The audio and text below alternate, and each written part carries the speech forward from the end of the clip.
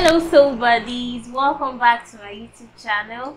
If you're a new subscriber, you're welcome. If you're a returning subscriber, you're welcome. So today's tutorial is on DAT manipulation and DAT transfers. In today's tutorial, I'm going to be teaching you the different types of DAT. Just apart from your waist DAT, you're going to be learning diverse DAT.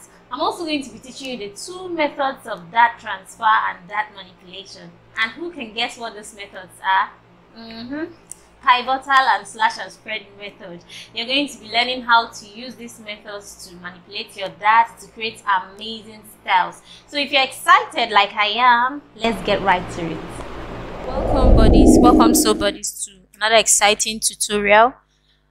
For starters, DAT manipulation is one of the tutorials I enjoy teaching a lot because of how fascinating DAT transfers can be and the amazing styles you can create from simply transferring a DAT from your waistline to any part of this point. So first off, we are going to be trying to get acquainted to DAT and the principle of DAT manipulation. This principle simply states that a DAT can be transferred to any location around the pattern outline from a designated pivotal point without affecting the size or fit of the garment. So meaning that this waistline DAT can be transferred to any of these points here, or even some of the points that were not outlined or that are not outlined here, without altering the size or fit of your garment. And there are actually two types of DAT manipulation or DAT transfer methods. And those two types are the types we are going to be looking at in this tutorial. And those two types are the slash and spread method and also the pivotal method. First off, I'd like us to know what this space right here is. This space is called a corollary, and is the space between the DAT legs, and it can be used, you can actually use it to create gathers, pleats, tucks, and any style line you choose. So meaning that you must not always cut this out. You can actually use it to form gathers, to form pleats, It just helps you to create styles as you go. So now these are the 9 points. With 9 points we are going to be looking at. This line here is the French DAT, the straight or the side DAT. We have the mid armhole, the shoulder tip DAT. From the location we form the name, the mid shoulder DAT.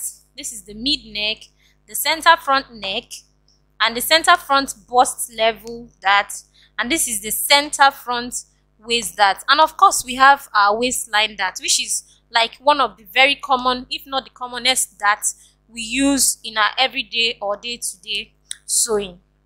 So now the two types of DAT manipulation methods are the slash and spread and the pivotal. For the purpose of this tutorial, I'm going to be starting with the pivotal before we get to the slash and spread, because the slash and spread is a more invasive method of DAT manipulation, meaning that I'll have to cut through this pattern piece right here for the slash and spread method. So before we get to the slash and spread method, I'd like us to start with our pivotal method. So for the pivotal method, let's say we want to transfer this DAT right here, this space right here, we want to transfer it, say, to the mid shoulder point. So what you want to do for this pivot, so what we are going to do for this particular slash and spread method, we are trying to transfer this DAT space to the mid shoulder. So what we are going to do is to simply hold this pattern piece together. Just hold it down like so. Hold it down so it doesn't move, and then we are going to be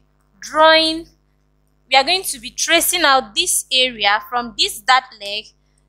We are going to be tracing out this area down to this area, and after that we are going to be moving this to close up before we draw out the remaining area. So this is what I mean. First off, this part is not going to move. That's from this part right here, this point to this point is more like it's going to be a stable point. So because it's going to be stable and that we are going to be moving our paper afterwards, what I want to do now is to trace out the outline. Just trace it out like so.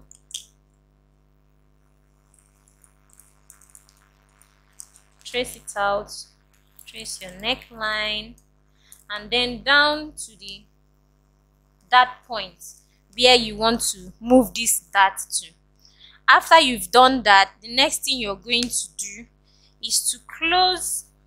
Remember, this is our pivotal method. So what we are going to do now, for a pivot, is just a point where things moves around. So it's more like we are moving this, you just with a pin or whatever, hold this paper down and move that leg to close up to this one, then retrace the remaining part.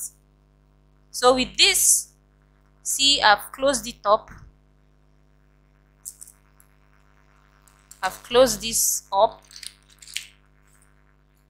So we are going to trace out the remaining part.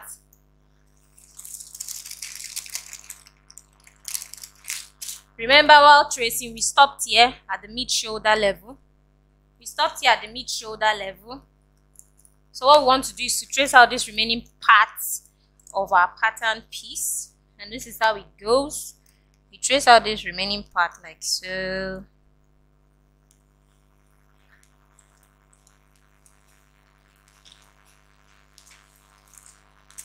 We trace this out.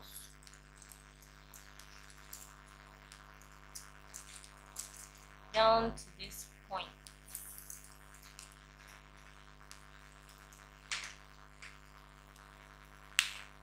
Remember, these are pivotal points. These are points here. We trace it out. So with that, we've gotten, when you're done tracing, you bring out this pin right here.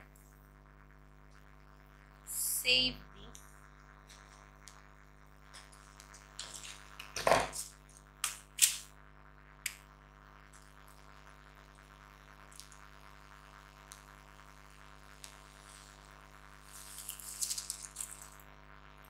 draw your new darts.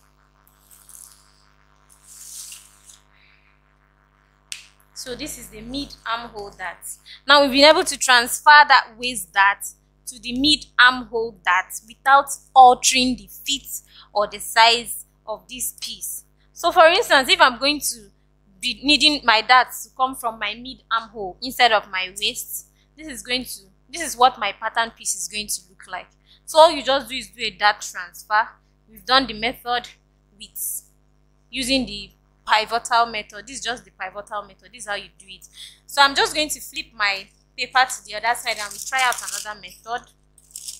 Or I'm going to be getting a new paper, so we just try out another method.